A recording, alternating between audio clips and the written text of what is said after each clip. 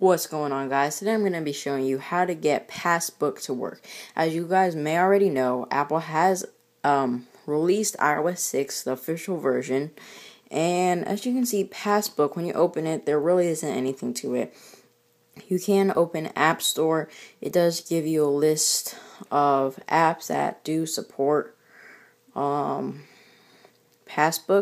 but it doesn't really do anything. So today I'm going to show you how to get any gift card, Starbucks gift card. So what you're going to want to do is go to passsource.com.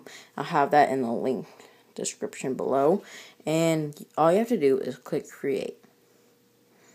Now you can choose whatever you want, whichever one you're using.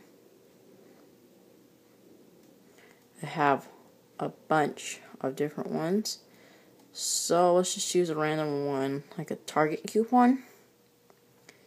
And you enter in all your information, the expiration date, and whatever. It already has some stuff filled out, but it's not even real information. You can fill it out, or if you just want something for decoration, you can click create. It will show you the coupon, and in the corner, click add. Now it disappears, and it doesn't really go anywhere. So let's check back in the Passbook app.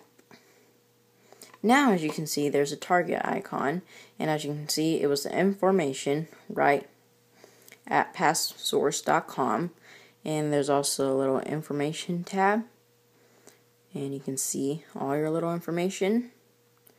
And to delete it, all you have to do is enter in, click the trash can, and it has a cute animation. And that is how you get any gift card on Passbook with Passsource. Thanks guys for watching. This is Edward with the Apple Tips and Tricks. Please subscribe for more videos.